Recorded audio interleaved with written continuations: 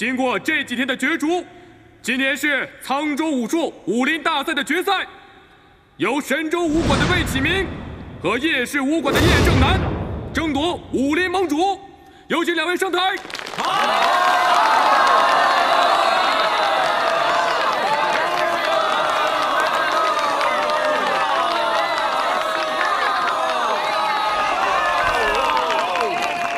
闪开！都给我闪开！董事长，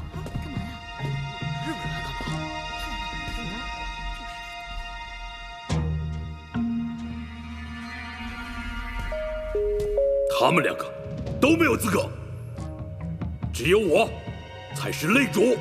井上，昨天你已经败于魏启明手下，没有资格再上擂台。哼，他昨天是怎么赢的我？他不知道吗？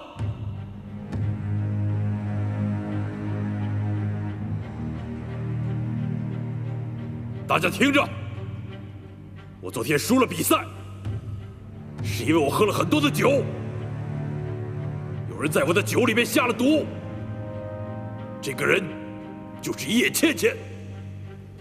叶倩倩就是魏启明的人。井上，你不要血口喷人。我魏启明根本就不知道这件事情。没错，叶倩倩是我二师叔的女儿，她有可能在酒里下了毒，但是在这事情发生之前，我完全都不知道。魏启明，你胡说！我女儿绝对不会做出这种大逆不道的事情。今天，我就打死你这个血口喷人的畜生！爹，这件事情，倩倩已经承认了。什么？我们回去再说吧。他把我们叶家人的脸都给丢尽了！大家都听到了，我喝了有毒的酒，输了比赛。你们中国人真是卑鄙，打不过就用这种下三滥的手段，算什么英雄？我输的不服，我要重新回到擂台上。井上，你已经输了，没有资格再在擂台上说话。魏启明，你算什么汉子？如果你是个男人，今天你就上擂台给我比一场。如果你能赢我，我输得心服口服；如果你输给我，你永远是我的手下败将。我还跟你打什么呀？你本来就是我的手下败将嘛。我不和你打的原因，是因为我不想破了擂台的规矩。规矩，你懂是什么吗？狗屁规矩！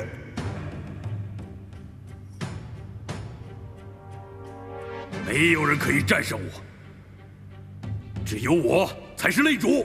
井上，你已经输给启明了，没有资格再和他打。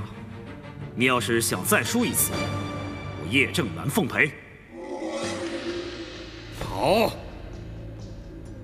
你还勉强算个男人。来吧，我提前送你上西天。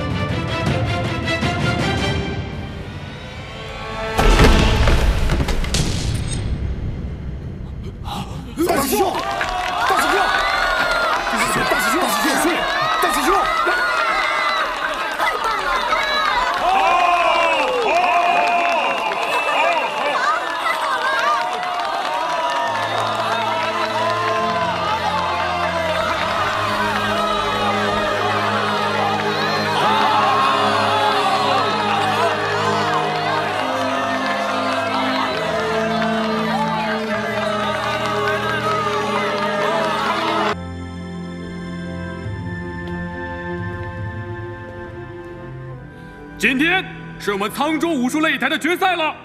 今年的擂主在神州武馆的魏启明和叶氏武馆的叶正南里产生。下面比武开始。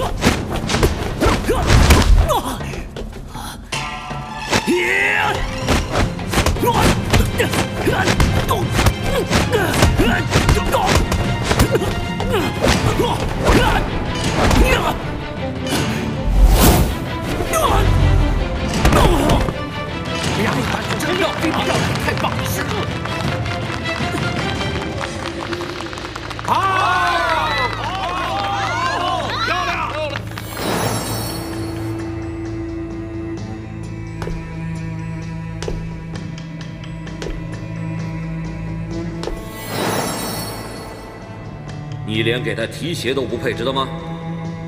呢，要有点自知之明，否则的话，我就让你吃不了兜着走。